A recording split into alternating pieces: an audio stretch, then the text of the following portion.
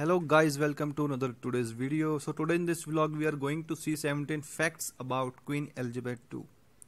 Elizabeth II was the Queen of the United Kingdom from 6 February 1952 until her death on 8 September 2022. Her reign of 70 years and 214 days was the longest of any British monarch and the second largest recorded of any monarch of a sovereign country.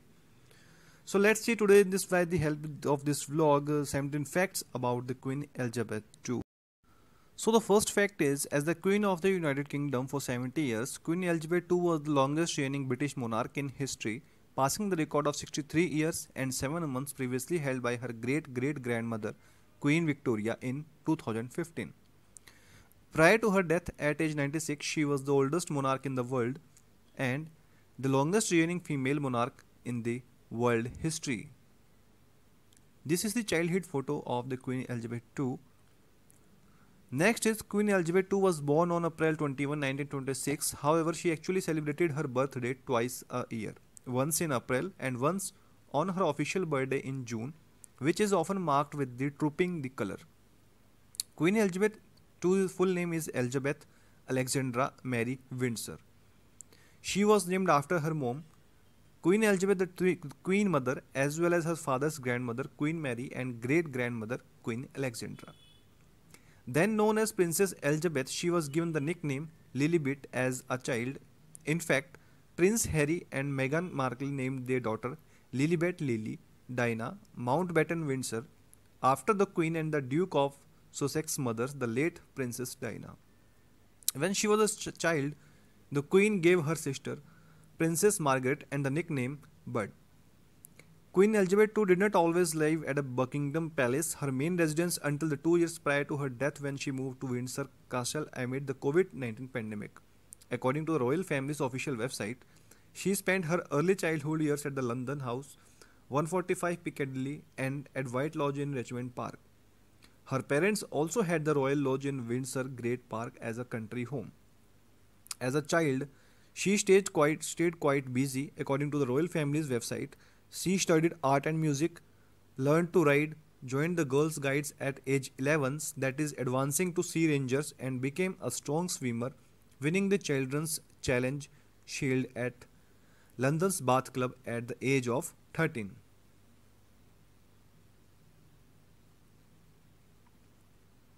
Queen Elizabeth II gave her first public speech when she was 14 years old, addressing the children of the Commonwealth on 13 October 1940 amid World War II. Thousands of you in this country have had to leave your homes and be separated from your fathers and mothers, she said in her speech for the children's hour broadcast. My sister Margaret Rose and I feel so much for you as we know from experience what it means to be away from those we love most of all. To you living in the new surroundings, we send a message of true sympathy, and at the same time we would like to thank the kind people who have welcomed you to their homes in the country. She enrolled in the Auxiliary Territorial Services ATS in 1945, making her the first female member of the royal family to join the armed services as a full-time active member. During her time in the ATS, Her Majesty learned how to drive and maintain vehicles. According to the National World War II Museum, she started as a second subaltern in the ATS and was later promoted to junior commander, the equivalent of captain. She also dedicated her life to serving the Commonwealth during a speech she gave on her 21st birthday, which said, I declare before you all that my whole life, whether it be a long or short, shall be devoted to your service and the service of our great imperial family, to which we all belong. She said in 1947, but I shall not have strength to carry out this resolution alone unless you join in it with me. As I now invite you to do, I know that your support will be unfailingly given. God help me to make good my vow, and God bless all of you who are willing to share in it.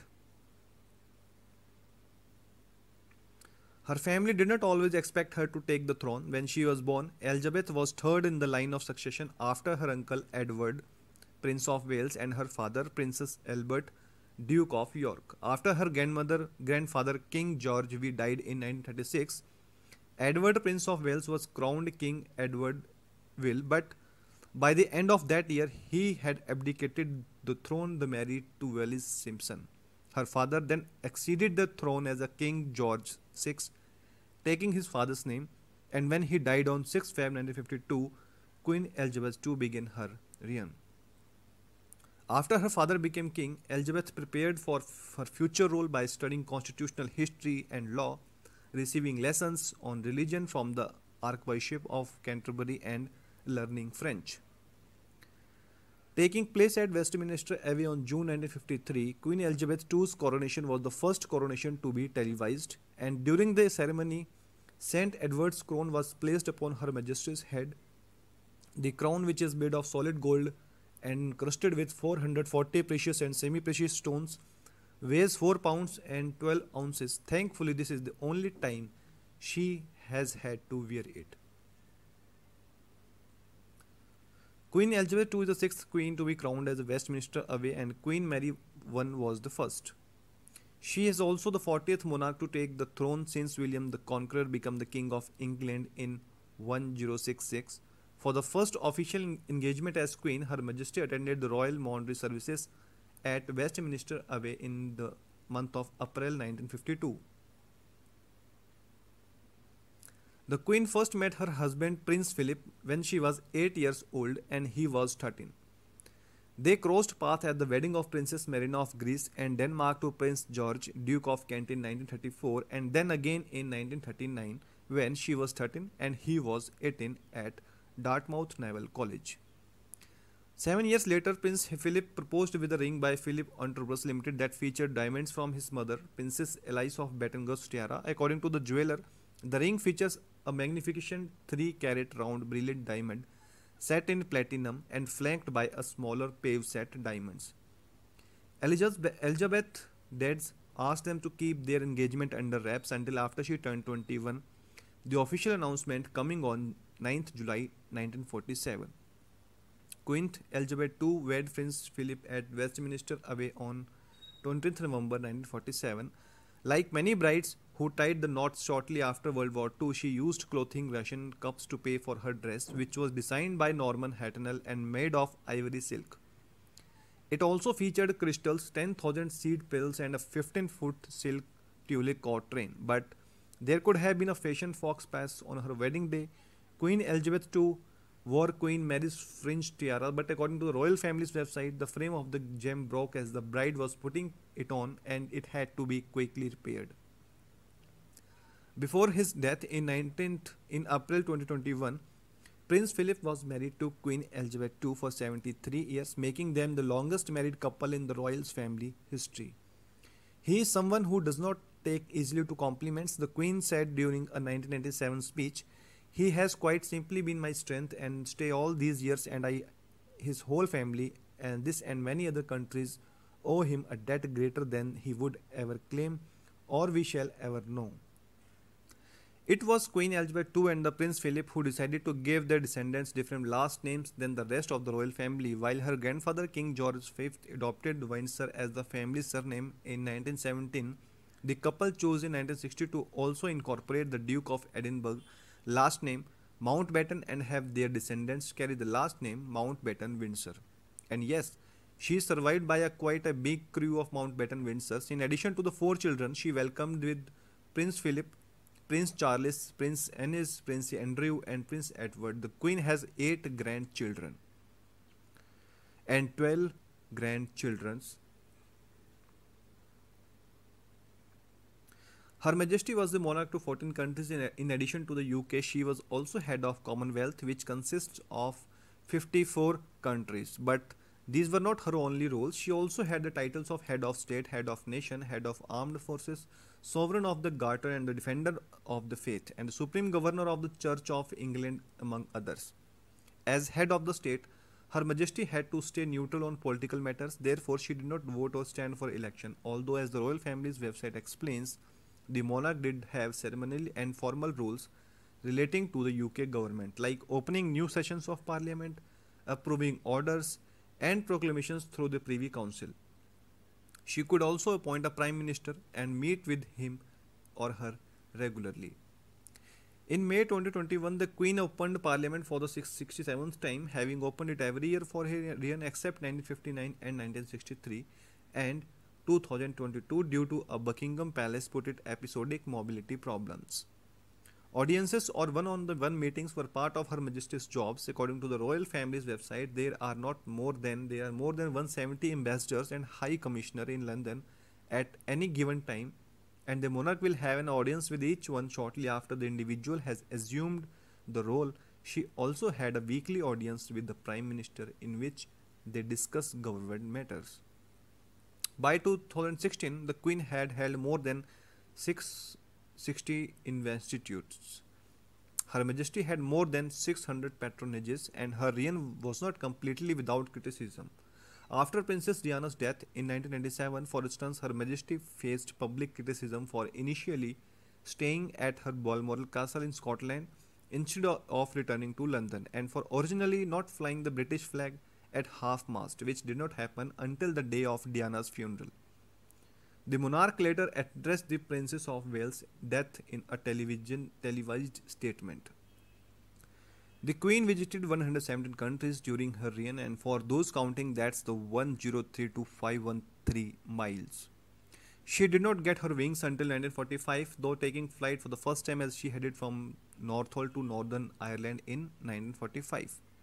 She also made more than 200 visits to Commonwealth countries, and her first visit to the Commonwealth was in the month of November 1953, and she stayed for 6 months. During this time, she visited 12th country, which adds up to 43,618 miles. 17 years later, while touring Australia, she made for the first time walkabout, a casual stroll among commoners that's become somewhat of a family staple. She christened the Victoria Lines in 1969, making her the first reigning monarch to travel on the public transit system, the London Underground. She had just like us. Surprisingly, Her Majesty did not have a passport. Since British passports are issued in the name of the Queen, she did not need one. Her family members, however, do. And according to the BBC News, she was the only person in Britain who was allowed to drive without a driver's license. In 1957, she had her very first Christmas broadcast, a tradition that lives on 60 plus years later, and if you are lucky, you may have been one of the 750 people a year who received a holiday card from the Queen, who usually spent Christmas and New Year at Sandringham House. She also gave up puddings to employees who worked at the palace's court post office and within the palace police, that distributing about 1,500 every year. You have got mail. In 1976, Queen Elizabeth II became the first monarch to send an email, which was sent during a network technology demonstration at the Royal Signals and the Radar establishment. Almost 40 years later, she posted her first personal tweet, which was read as, "It is a pleasure to open the Information Age exhibition today at the Science Museum, and I hope people will enjoy visiting Elizabeth R." It's clear the Science Museum held a special place in her heart, as it's also where the monarch had made her first Instagram post, which says, "Today I had the pleasure of learning about children's computers coding initiatives, and it seems fitting to me that I published this Instagram post at the Science Museum," she wrote in 2019 while sharing an archived photo of her great-great-grandfather, which has long championed technology innovation and inspired the next generation of inventors, Elizabeth R. For those wondering, the R in Elizabeth R stands for Regina, which is a Latin for Queen. At this point, you likely think of the Queen and think of her corgis. As it turns out, when she was 18, she received her first pup named Susan, and since then all her corgis have been descendants of her. How many descendants exactly? Her Majesty owned at least 13 corgis and a number of dorgis, a cross between Dachshund and Corgis. She technically owned a lot of swans too. According to the Royal Society for the Protection of Birds, an unmarked mute swan on the river Thames is regarded as belonging to the Queen by default. Plus, she received many animals as official gifts, including 2 pygmy hippopotami from President Tubman of Liberia, a sloth and 2 black jaguars from the prefect of Brasilia, and an African forest elephant from President Ahidjo of Cameroon, all of which were sent to the Jessel L London Zoo, with the elephant later relocating to the rural zoo at the Whipsnade. And last but not least, she loved horses, receiving her first pony, Peggy and age 4. Over the years, she owned and bred a number of thoroughbreds with her horses, winning quite a few races. In 2013, for instance, her horse Estimate won the Royal Ascot's Gold Cup, making it fit for the first time in history a reigning monarch took home for the trophy. The Queen loved photography and snapping pictures of her family. It was maybe her hobby, and she also enjoyed Scottish country dancing and will host Gillies bells during her stays at her holiday home, Balmoral Castle in Scotland. If you ever wondered, yes, the Queen was on the shorter side, coming in at 5'4" according to the BBC. Over the years, the Queen was served by 15 British Prime Ministers, the first being Winston Churchill and the most recent Liz Truss, who was appointed by the Queen days before Her Majesty's passing. She also met 13 out of the last 14 US presidents, the exceptions being Lyndon Johnson's, and what's the more, she was the first British monarch to address the US Congress, which she did in 1991. From the start of her reign to 2016, the Queen received more than 3.75 million items of correspondence. She also sent more than 230,000 messages to anyone in the UK, its overseas realms and territories included, who were 100 or older. She had her own personal flag adopted in the year 1960, and which is blue with a gold design featuring her initial E with the royal crown and encircled in roses. You could see it flying on the buildings, ships, cars, and or aircrafts she occupied. Each year, the Queen welcomed more than 30,000 guests to garden parties held at Buckingham Palace and the Palace of Holyrood House. One of her favorite flowers was the lily of the valley, which was featured in her coronation bucket. Queen Elizabeth II appears on the coinage of at least 35 different countries.